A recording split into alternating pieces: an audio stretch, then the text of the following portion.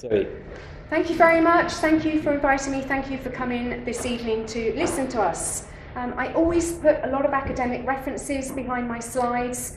They're on my website /APPG. I will also put up these slides over the next 24 hours because I do appreciate at the back they may be quite difficult to see, although you'll be pleased to know there are pictures and not words. We seem to have forgotten why we eat, and we eat because there are certain things that we must consume, otherwise we get seriously sick, if not die. And we need to eat things that we know as macronutrients and micronutrients.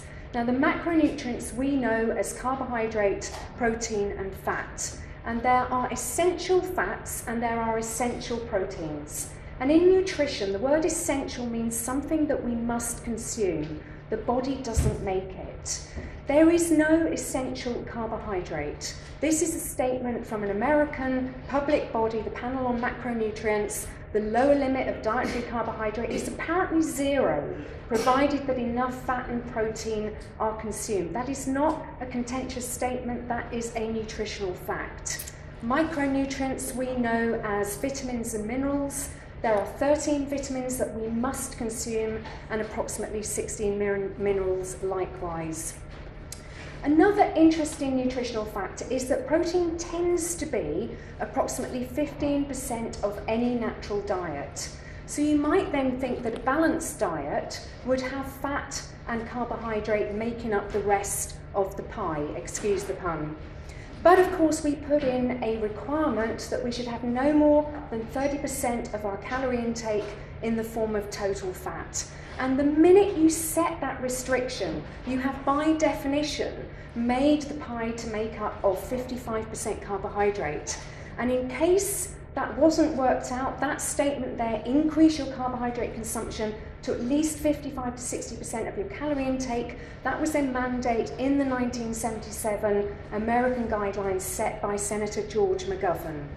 So this was the focus of my PhD.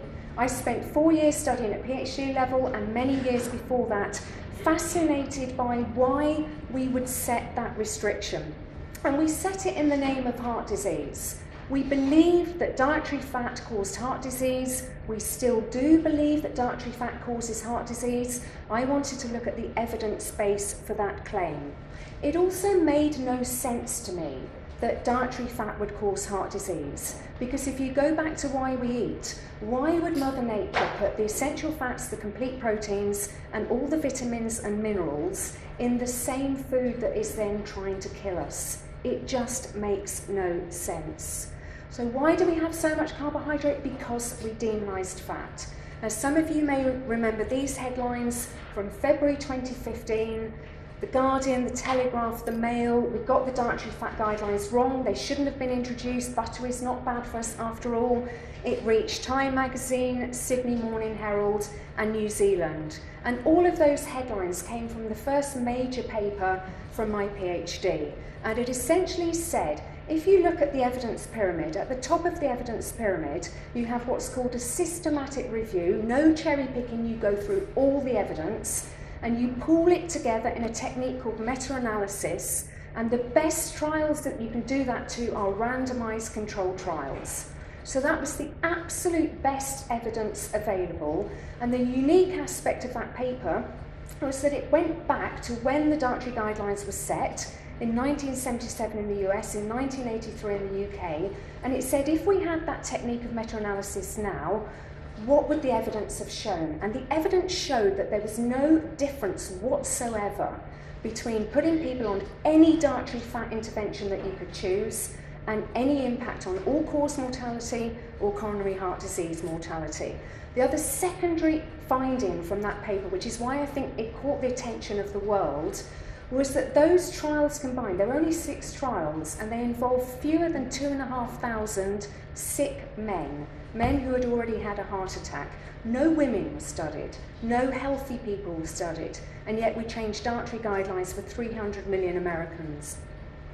That became the 64th most impactful paper of 2015 in any discipline, whether that's global warming, education or whatever.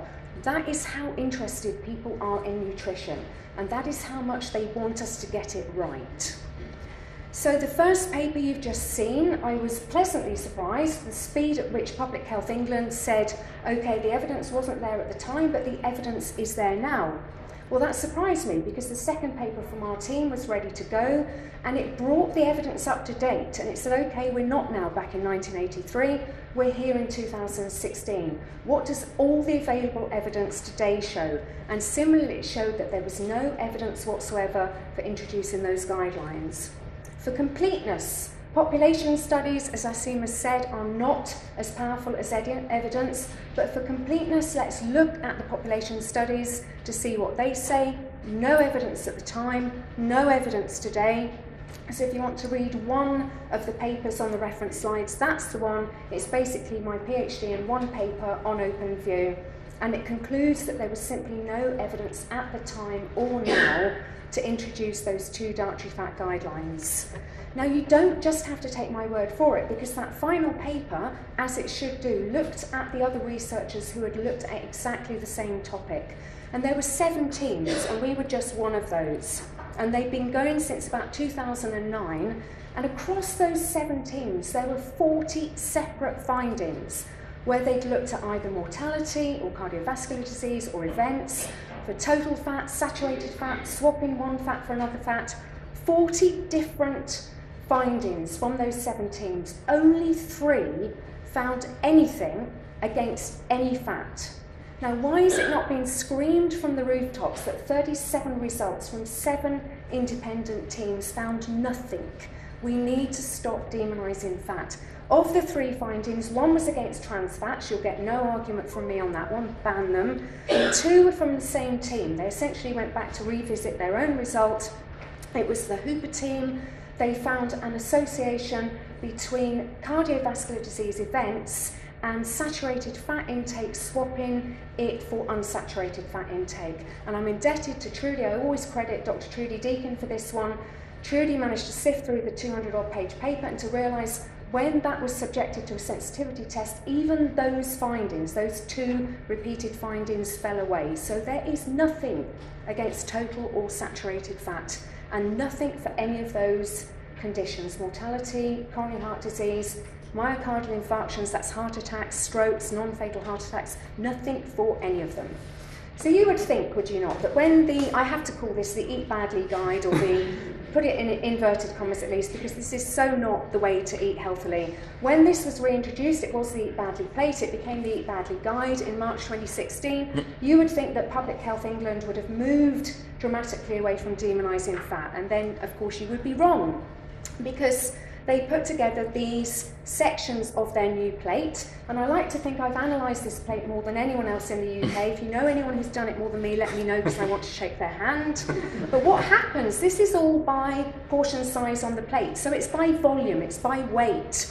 And when you assign a calorie intake to it, because these approximate to 400 calories per 100 grams, these are tiny, nearer 50, this ends up being 62% of your calorie intake. The vegetables and fruits, just 8%. Dairy, how essential for bones, calcium and so on, just 6%. The most healthy section on the whole plate, where there's a little bit of meat, but they try not to emphasise it, 11%. Junk, you can't take junk off the plate, surely, 9%, and then you've got the fats and spreads, 4%. And they published some menus at the time, so I went through all of those menus in great detail, and I found that the plate had moved even further from those macronutrients of 15, 30 and 55.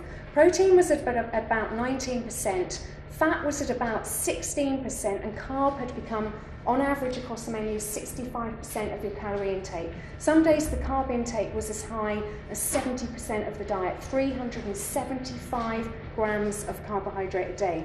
Unsurprisingly, that diet is nutritionally deficient, particularly in the fat-soluble vitamins, because you're just not eating fat. So it was deficient in retinol, a quarter of what we need, vitamin D, a quarter of what we need, also deficient in vitamin E and calcium.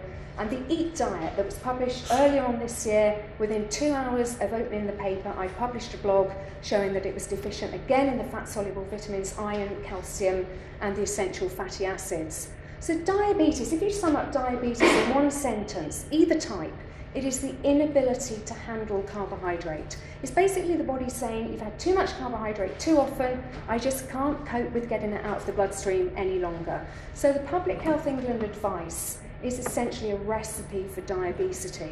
And why might that be? Well, would it surprise you to know that those organisations are just a tiny few of the organisations represented by the people on the panel? Public Health England put together the panel that was going to design that Eat Badly guide. There were 11 reps, only 9 turned up regularly, only 1 of those had no conflicts of interest. 5 were representatives of these organisations. So those companies at the back there are just some of the members of one of those organisations, the British Nutrition Foundation. We don't have all the others from the British Retail Consortium, Institute of Grocery Distribution, and so on. My final slide. People here sat before you today, and I think we can probably speak on behalf of Tom as well. We're asking for 3 things. We're saying, please don't base the guidelines on the one macronutrient that we don't need and the one macronutrient that diabetics can't handle. Please don't allow the fake food industry to set our guidelines. As Professor Capel says, it's like putting Dracula in charge of the blood bank. And please give patients choice. There are 3 evidence-based ways. Remember the final slide, the evidence is on that slide. 3 evidence-based ways to reverse or put it into remission. Bariatric surgery, unfortunately, is one of them. Low-calorie diets are another, and low-carb diets are another. And give patients at least the choice between the 2 dietary options, even if you don't want to offer them bariatric surgery. Thank you for listening.